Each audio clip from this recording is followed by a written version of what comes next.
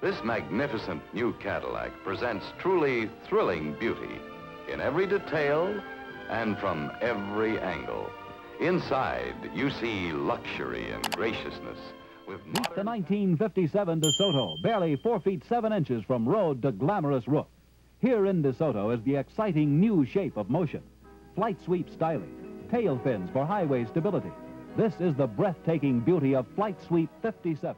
Boldly individual, unmistakably Cadillac, El Dorado, the world's finest personal car.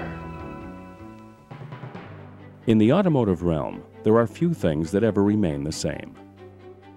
The life cycles of new products from Detroit are in a constant state of updating, upgrading, refinement, and redefinition. The constantly changing tides of consumer demand are reshaping the thought curves of automotive designers and engineers on a perpetual, untiring basis. Almost like an automobile itself, this need for innovation is most evident while it is in motion.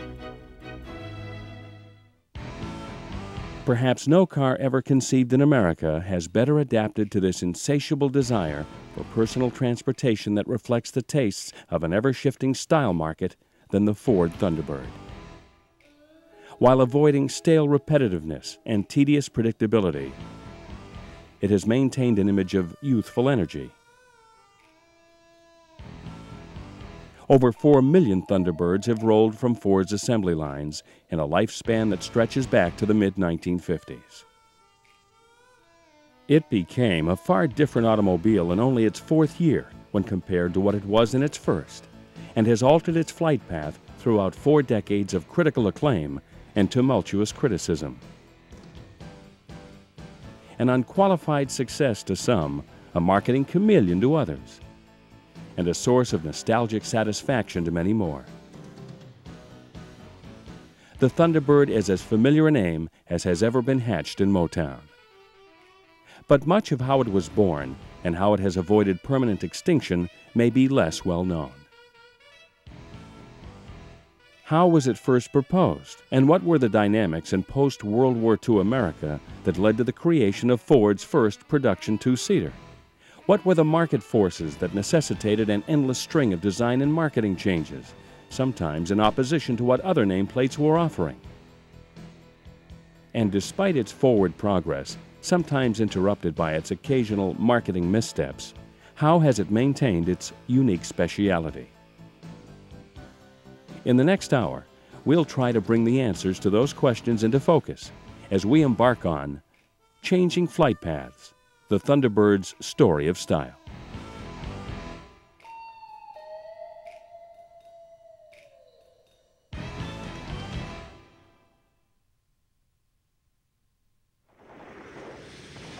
World War II will always be remembered as an epic conflict that deflected history's course of events forever. Much of its impact, however, was to be felt after its conclusion, especially in the United States, as social, cultural, and economical priorities suddenly reverted back to peacetime parameters. While serving in Europe, American GIs became steadily familiar with the various makes of small-bore sports cars being produced overseas. For instance, in England, MGs, Triumphs, and Austin Healys were encountered on a daily basis and were unlike anything that the GIs had ever seen at home. Americans had always been drawn to the bigger is better ideology of how cars should be built.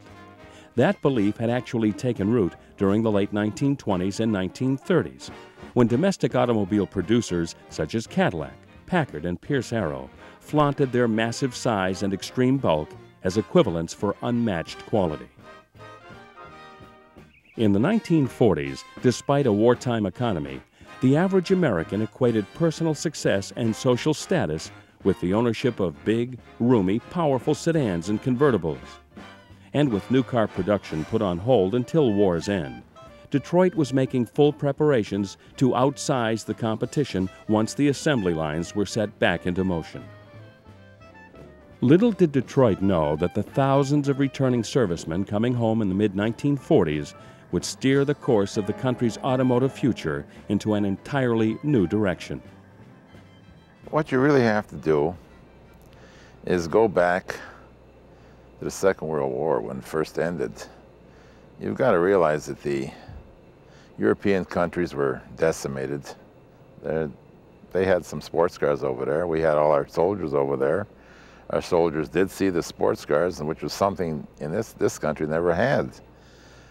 When the GIs started returning home, let's face it, there was money available. Cars weren't. People liked the idea of having sporty type cars. Well, of course, the Europeans needed money.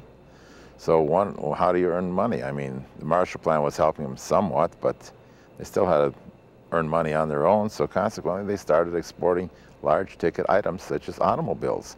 The type of automobile they exported over here, sports cars. Well, the MG was possibly one of the first cars that they brought into this country, and the people loved them. Well, that didn't take long for like Jaguar, your Triumphs, your Austins to do the same thing. Before you know it, why, the boom was on.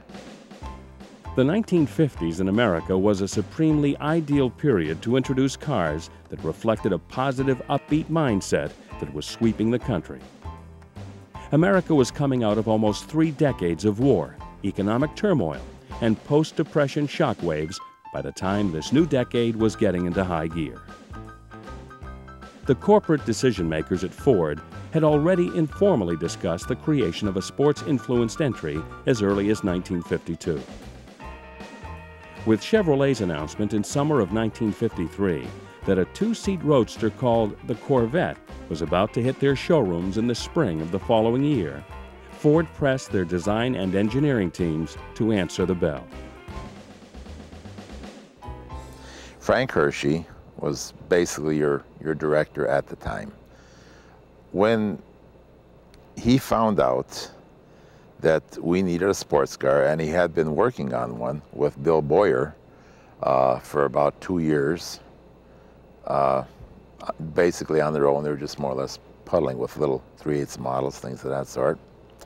When he found out that we were going to get the go-ahead because, well, George Walker evidently was in Europe at the time with a fellow by the name of Caruso, who was he was in charge of Ford division. And Bob Caruso says to Walker, well, how come we don't have a car like that? And Walker says, well, we do. Well, it's sort of, we do and we don't. But anyway, he made some hurry-up phone calls back home here. And sure enough, by the time they came home, there was a sports car to be seen, even if it was a small model. Ford executives had already seen the Corvette make its debut at the 1953 GM Autorama in New York on July 14th. There was no time to lose in finalizing the new Ford Roadster, scheduled to make its debut at the 1954 Detroit Auto Show in February of that year. If Ford was to steal any of the thunder already claimed by the competition, this was one deadline that couldn't be missed.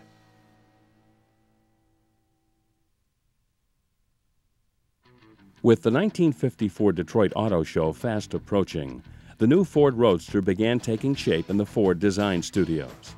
But this could not be a carte blanche, fill out a blank check type of project. The configuration of this new car would have to address certain styling and economic realities if it were to pass corporate muster.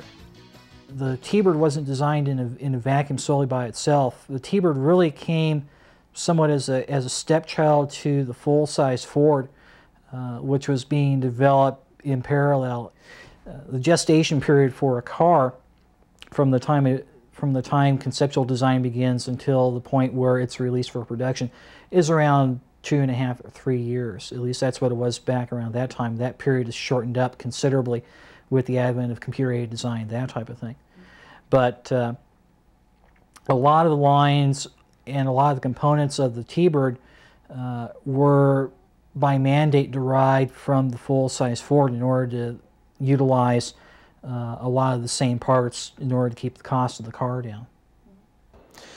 About, it had to be around 1952 or so. We had been toying with different designs for sports cars because of the fact, like I said before, they were getting very popular in this country. So we had already developed the 55 Fords, all right? And the idea was to really give you a scaled-down version of a 55 Ford. So they could use things like headlight bezels, things of that nature, on the little bird and component parts. So really what it amounted to is they took a 55 Ford and dehydrated it. Hershey was really influenced by jet aircraft. He was influenced by cars like the Ferrari of the period. When you look at the egg crate grill, for instance, on a 55 through 57, you see a lot of Ferrari influence in how it had an oval shape to it, how it had a grid for a mesh. When you look at the rear of the car, you see hints of exhaust tubes from jet fighters. The semi-aircraft, semi-dehydrated design met with almost unanimous approval with Ford's upper management.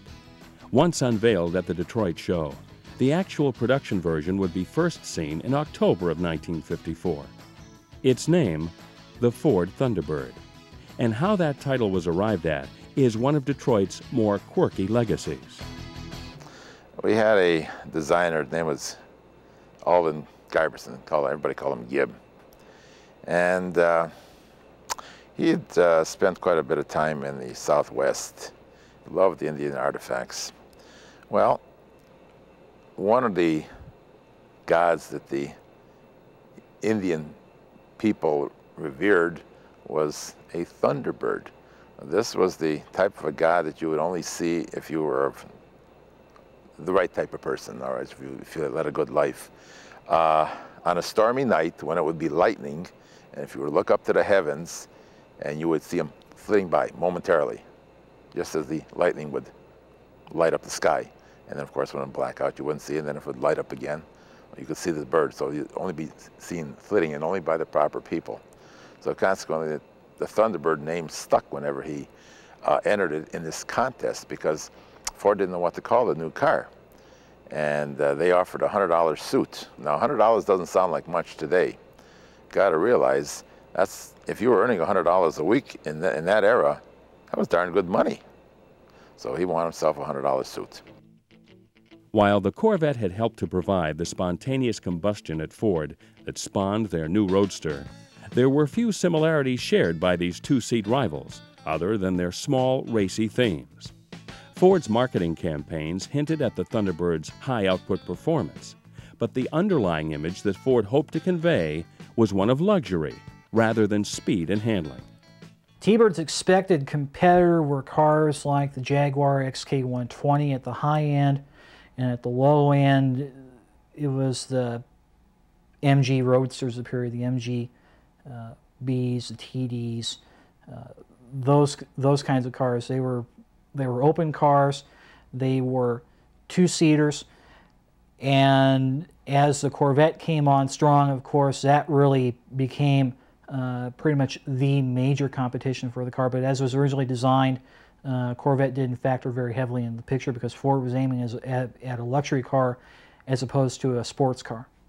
Our tact was a little different than what GM did.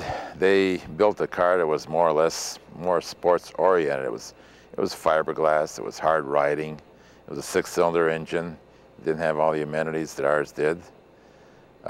We followed a different line entirely. What we did is we basically built a scaled down convertible, and it had everything that everybody wanted. And we evidently did the right thing, because in the 3 years that we did build a 2-passenger sports car, we outsold them all the way around. When the car was originally brought out, they were expecting to build 10,000 cars a year. And within the first day that the car was out, they had orders for 4,000 cars. So they had no idea how popular the car was going to be. And as far as its influence into today, no, I don't think there was a clue as to how much of an icon that car would eventually become. Thunderbird's running start in the marketplace made it an instant sensation. Ford had hit the bullseye. The car boasted plenty of power with its 292 cubic inch V8 engine, and it made a strong statement of style. So much so that Ford did little to change the T-Bird for 3 consecutive years. Other than small cosmetic refinements, such as the addition of the now famous porthole rear quarter window, the 1955, 56, and 57 Thunderbirds were a cinch to spot from a mile away. I think the car was an instant success because of several reasons. Number one, it was a very unique car as far as styling was concerned. It had very clean lines as compared to a lot of the cars that are coming out of the period that were very bulbous. It was very low to the ground. It had a lot of nice features like an automatic transmission, power windows, and a decent-sized engine that the Corvette didn't have. There was also a lot of interest in having a car that was decent on the road, and not necessarily a car that was really meant for the racetrack, like the Corvette was really bred to be done. The Ford was guaranteed an absolute traffic showstopper. The dealers absolutely loved this car because now they had something that they could place in the showrooms that would bring people in off the street. It was a car like none other. I mean, you've got to realize that there were other sporty type cars that weren't necessarily a foreign manufacturer that were made in this country. I mean, like, for example, Kaiser had their little Kaiser Darrins. Of course, there was a Corvette. Nash had an imported car, the Healey, Nash Healey. But there was nothing like the T-Bird. It seemed to have a certain mystique. I mean, it was the type of car that just, it got under your skin and you loved it the first time you saw it. You didn't have that feeling for the other cars. You really didn't. I think the reason why its styling is so unique is just because of the proportions. It was low, it was somewhat compact, and there were a lot of classic lines that Hershey and Boyer and all the people that were involved put into the car. It was very well thought out proportionally. It was the right car at the right time. You got to realize, like in California as an example, you had your little deuce coupes, things of that nature, and then this was just an absolute follow-through of that particular type of car, and there was nobody else but Ford could do it. It was made to be something to jaunt around town, and it wasn't necessarily a good car to have on long trips or to carry a lot of people in. Well, as far as the type of person that would buy a car like this, you've got to realize that it wouldn't be a family person unless it was a second car. So consequently, it would have to be a sporty type individual. It was definitely a kind of a car you would take to a country club. Ford was on a roll. Image was indeed a hot item in the high-spirited 50s, and the sweet aroma of success was spilling from Dearborn across the entire Ford product line, and the T-Bird was joining a winning team. The public really liked the way Ford was handling their styling, their engineering. They loved the new engines. We were in the process of bringing out these Y-block engines, and they were really something. We were ahead of General Motors in that respect. They were still running around the Chevrolets with their 6-cylinder engines. So we were up ahead of them. You've got to realize that the Ford boys, the three brothers, they were in their early 30s, and young Bill Ford was really in his late 20s. So they were young, they were aggressive, they were putting the world on fire. They were showing what could be done. I mean, they brought Ford in off their knees. I mean, we were losing money back in '45. I mean, gosh, it was millions every week. If had it kept on going, there wouldn't have been any Ford Motor Company. People don't realize that Chrysler was in #2 spot at one time, and Ford was #3. So once we got going, we were going, and by golly, we weren't about to be stopped. In fact, despite the increased activity at Ford dealerships with a car that attracted flocks of customers, Ford was in the grip of a disturbing conundrum. T-Birds were actually losing money for the corporate giant. This, compounded by the issue of the Thunderbird's lack of space, touched off the single biggest design change that the Thunderbird would ever receive. Ford's head man at the time, Louis Crusoe, favored the small roadster T-Bird and felt it was the key to the car's appeal.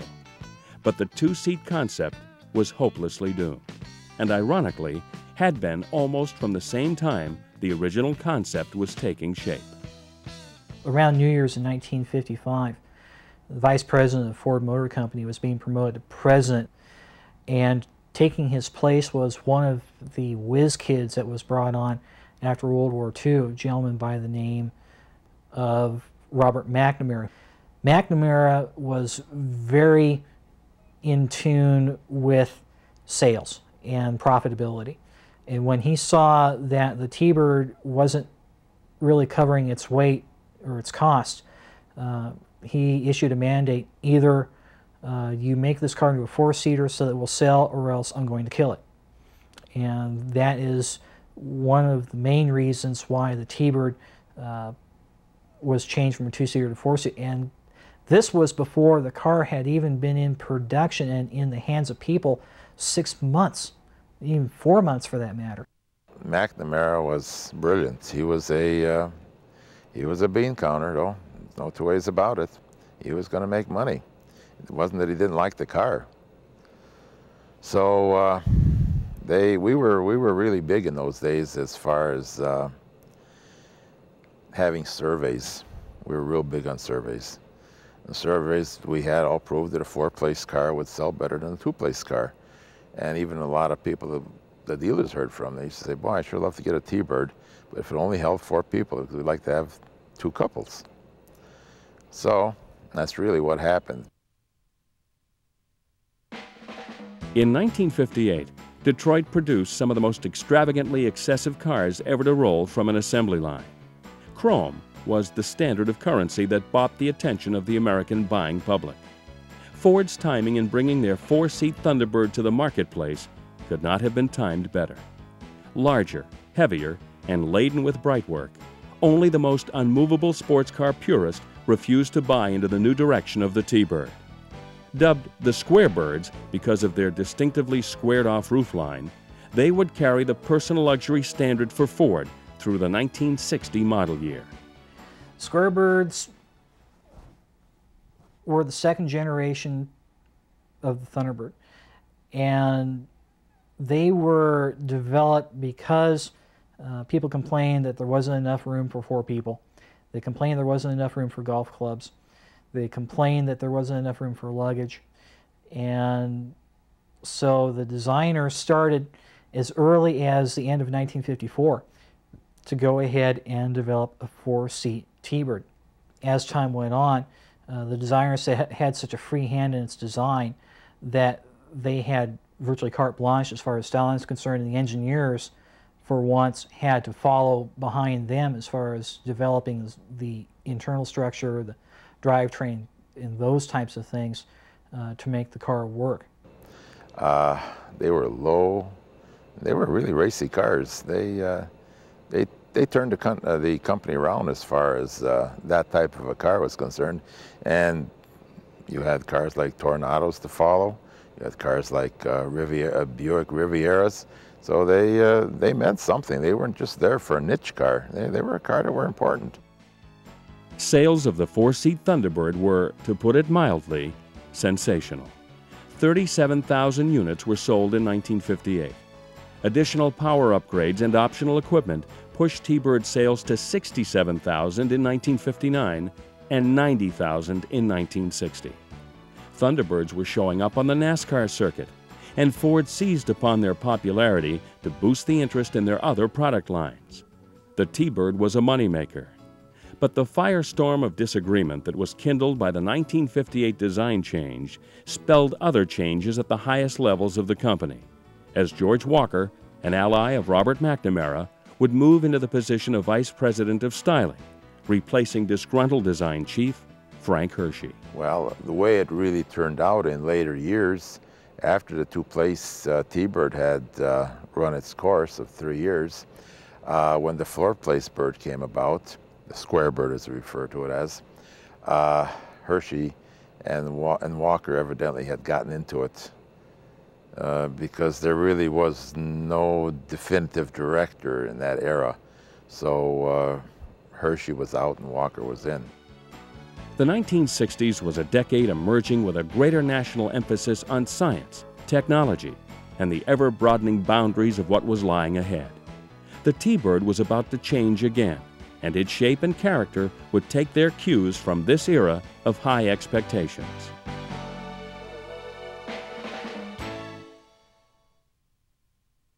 minus 20 seconds and counting. Guidance internal. 15, 14, 13, 12, 11, 10, 9, engines on, 5, 4, 3, 2, launch commit. Americans turned their collective attention to the vast reaches of outer space as the 1960s took shape. The launching of the Echo 1 communication satellite and the anticipated creation of a national manned spaceflight program brought a tangibility to where our technological future was leading. At Ford, the 1961 model year ushered in a new shape for the Thunderbird. Its third redesign in only 7 years. The 1961 T-Birds, nicknamed the Bullet Birds or Rocket Birds, had sleeker front sheet metal, less body sculpturing, and many more curved lines. And the new Thunderbird was an overwhelming choice to pace the 1961 Indianapolis 500. What may not have been so popular was the sticker price. When introduced in 1955, the T-Bird retailed for about $2,600.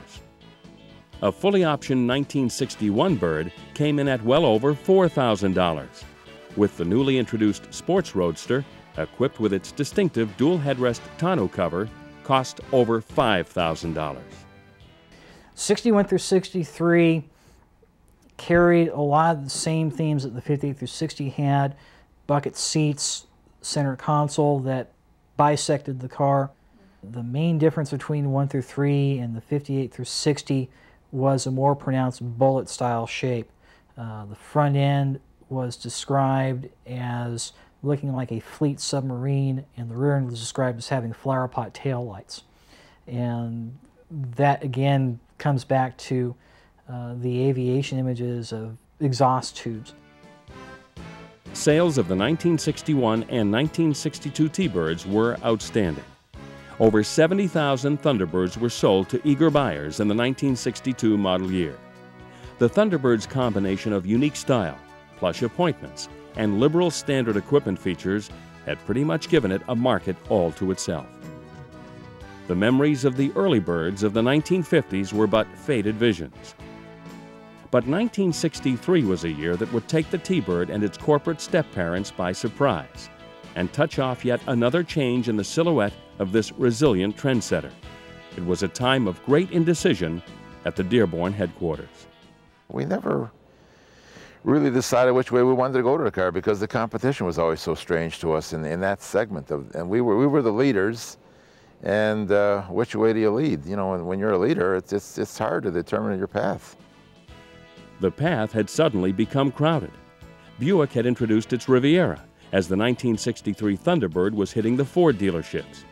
Pontiac had brought the Grand Prix aboard in late 1962, and its 1963 version was a smash. In all, some 15,000 fewer Thunderbirds would be built in 1963. Changes for the Thunderbird were once again placed on the table for the upcoming model year. Well, 64 through 66, a lot of people struggle with what to call the car, because the 64 through 6 was intentionally designed as a synthesis of the first two generations. You see hints of the 58 through 60 in the rear as far as the way the taillights are oriented in an oblong fashion. You see hints of the 61 through 3 in the front as far as the prow of the nose is concerned. Again, you still have the trademark bucket seats, the center console, the subdivided rear seat, which had a wraparound back that was considered very novel at the time. And it also carried through with the square roof line type of design that was a symbol of the T-Bird. The 1964 Thunderbird took on the assault of the competing personal luxury offerings from GM and Chrysler and soundly overcame it. The 1964 T-Bird took the general styling theme of the previous generation of cars and gave it more visual energy. It was a success with a host of industry critics and the public at large. And large it was. Now some 300 pounds heavier than the model it replaced, the T-Bird no longer clung to any pretensions of it being anything other than what it was: a 2.5-ton, super luxurious, prestige four-seater that was stuffed with every convenience and comfort feature ever devised by Dearborn. The 1964 Thunderbird coupes and convertibles missed setting a new all-time sales record for the marque by only 378 cars. But the seesaw existence of the Thunderbird was about to take another dip as 1964 came to a close. Elsewhere in the industry, muscle cars were snatching the automotive spotlight away. The age of factory horsepower and lightning-fast streetcars were stealing the thunder at automobile dealerships. Ford's Total Performance campaign would send the Blue Oval to national and international acclaim at racetracks worldwide.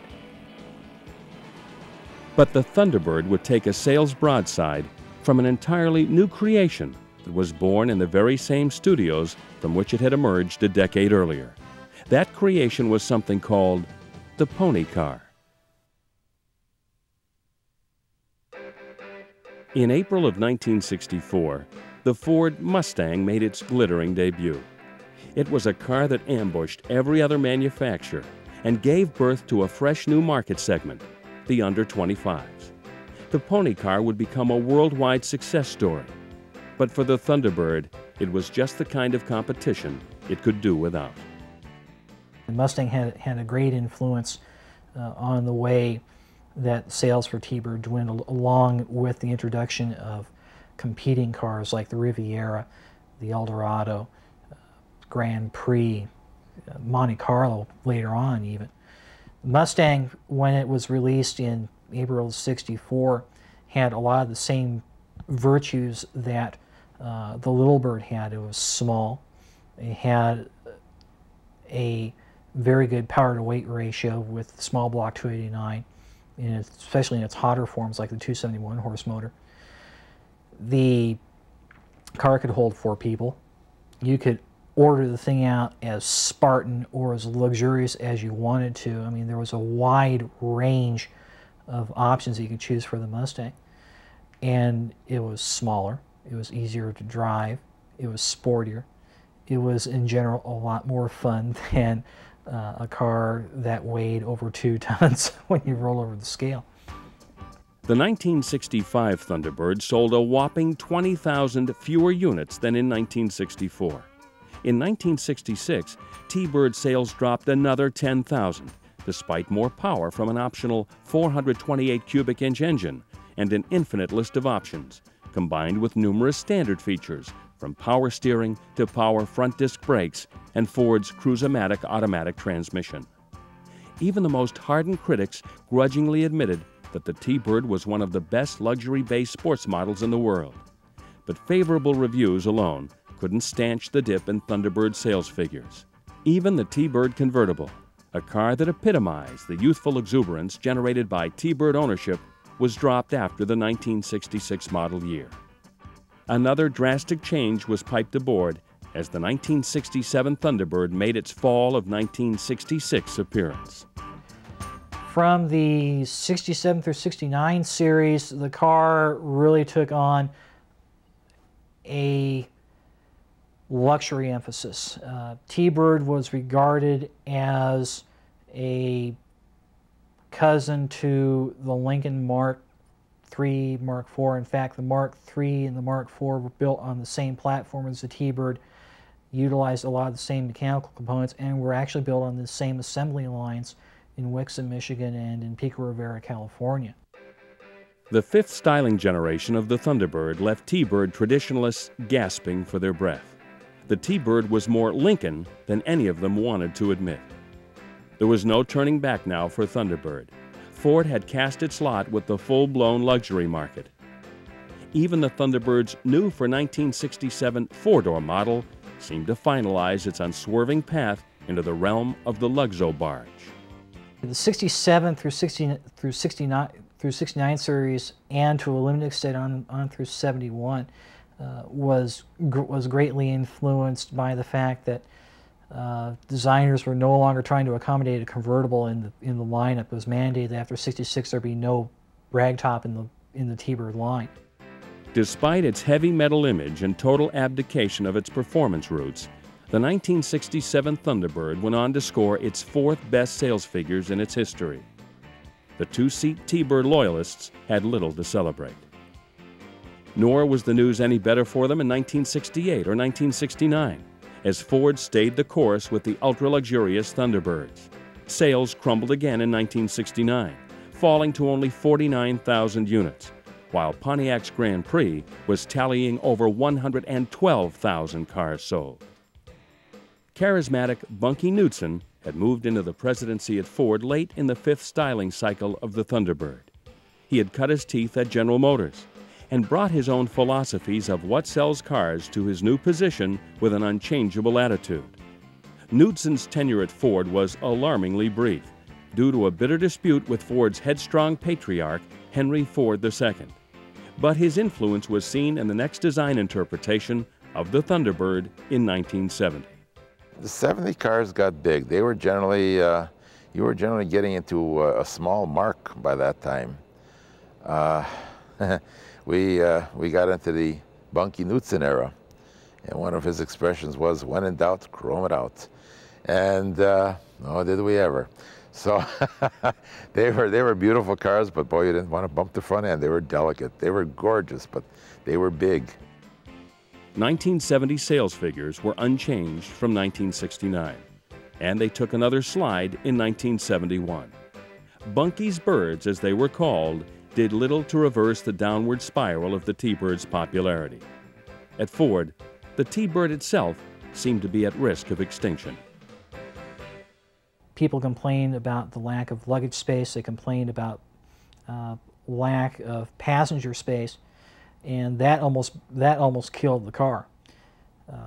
As they decided to go with the four-seater and saw the sales skyrocket, a lot of people bemoaned the fact that the two-seater had died, but it was an economic decision that paid off.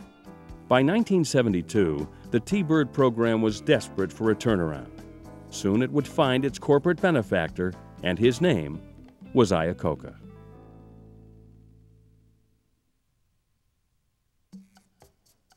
By 1972, Lee Iacocca had become the man who called the shots at Ford. His phenomenal success as the godfather of the Mustang gave him the clout he needed to set the mission statement for revitalizing the Thunderbird. Iacocca believed that bigger was indeed better, and the 1972 through 1976 Thunderbirds reflected his size-driven policy. And Thunderbird sales figures bolstered his position.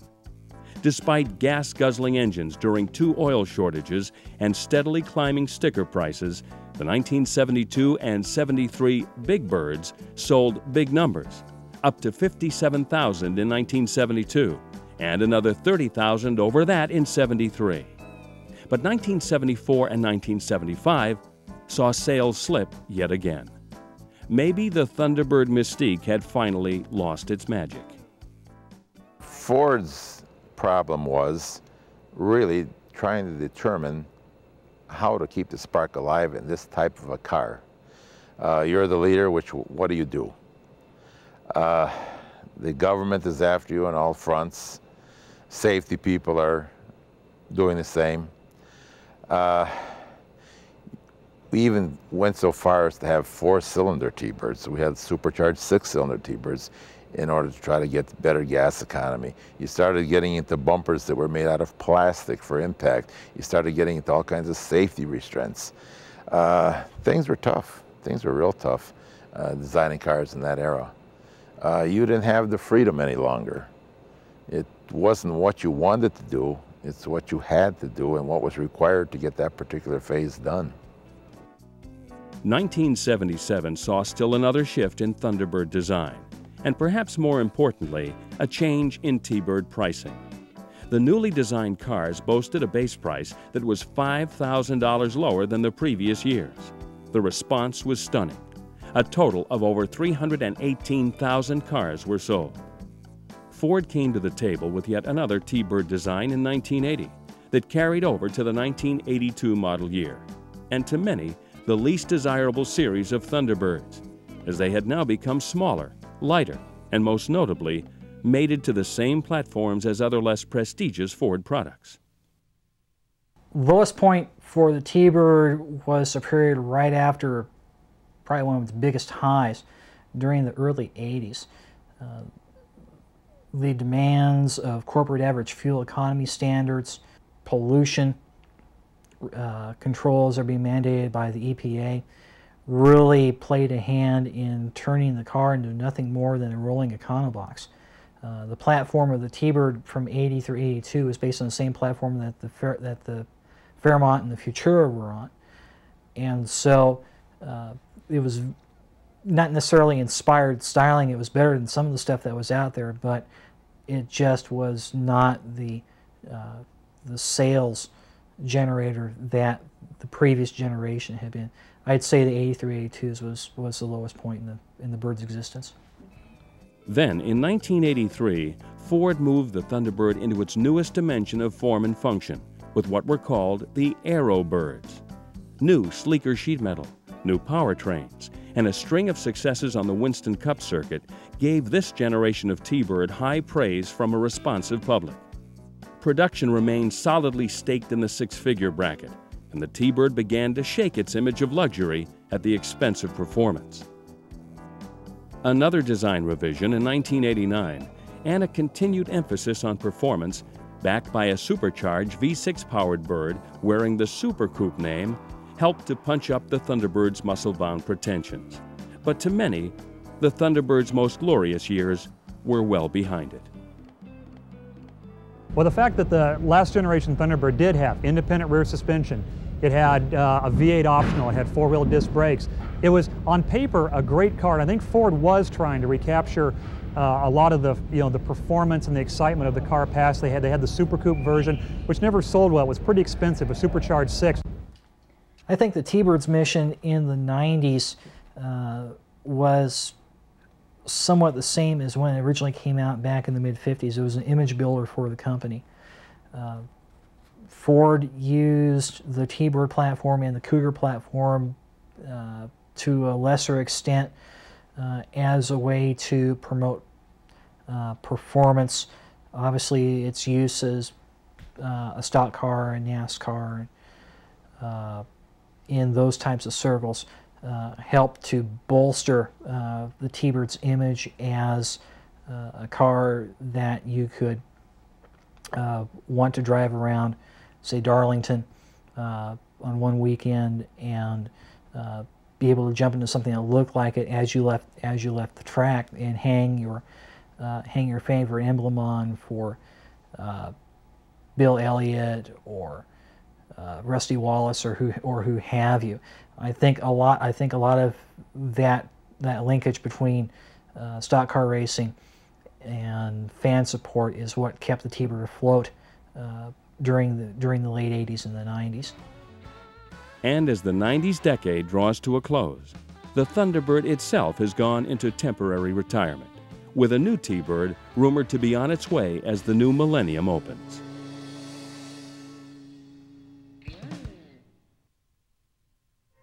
It is simply more Thunderbird than ever. There's a new Thunderbird convertible, too, with 4-passenger luxury for all the world to see. The Thunderbird touch is everywhere. In no other American car will you find this, an optional swing-away steering wheel that moves over to welcome you in, then pivots smoothly back to the normal driving position. Or this, a rear-view mirror permanently bonded to the windshield to give you a better view of the cars you leave behind.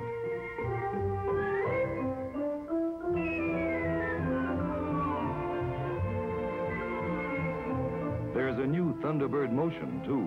You can feel the eager might of the new Thunderbird 390 Special V8 engine that wings you swiftly, silently up to highway speed.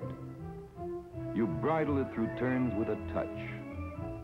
It happens this way only in a Thunderbird. Perhaps more than any car ever produced, the Thunderbird is a survivor. In the beginning, it was a car that captured the playful, fun-loving spirit in all of us. And as time went on, it was asked to fulfill much grander visions of wealth and status. Its lifespan, not unlike our own, has experienced its share of triumphs and stumbles.